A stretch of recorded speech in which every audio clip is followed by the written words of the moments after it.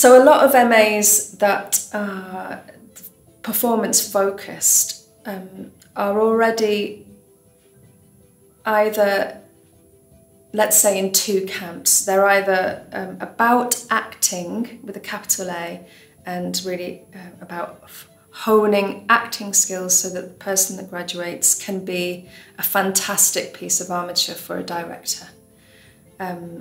Or they're very experimental performing courses which want to reimagine theatre and sort of and almost leave the language of theatre behind.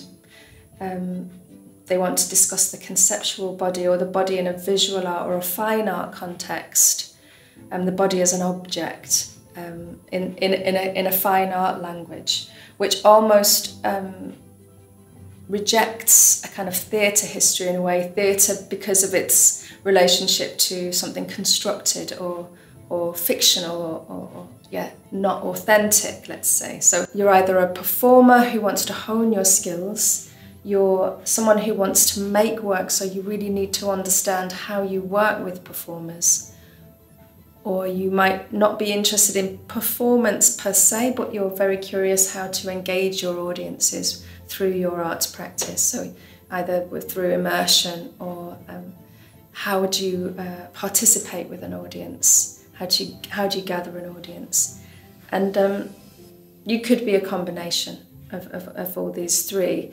That's very much something that this MA wants to bridge, is to really, no matter what you want to do with your theatre experience, is just to really make sure that that's as kind of broad and as sturdy and as wide-reaching as possible, and to really to have a European focus, an international focus, to realise the extent to which that performing body is a player in the cultural field at large.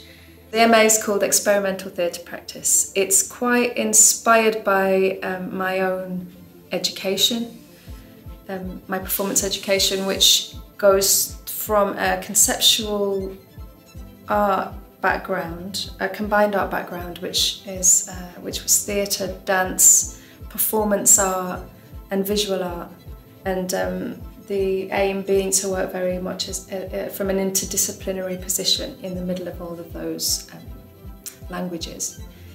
I went on then to do a master's in choreography and improvisation, so I'm very informed by improvisation, and then did my PhD talking about performance presence, so the interrelated concerns of all live practices. Like what connects all of those live arts, what is at the centre of all of those live arts, and the answer being the body. My body, your body, the audience's body. So you could be interested in a wide range of practices, but the body would be at the centre of your research at this point.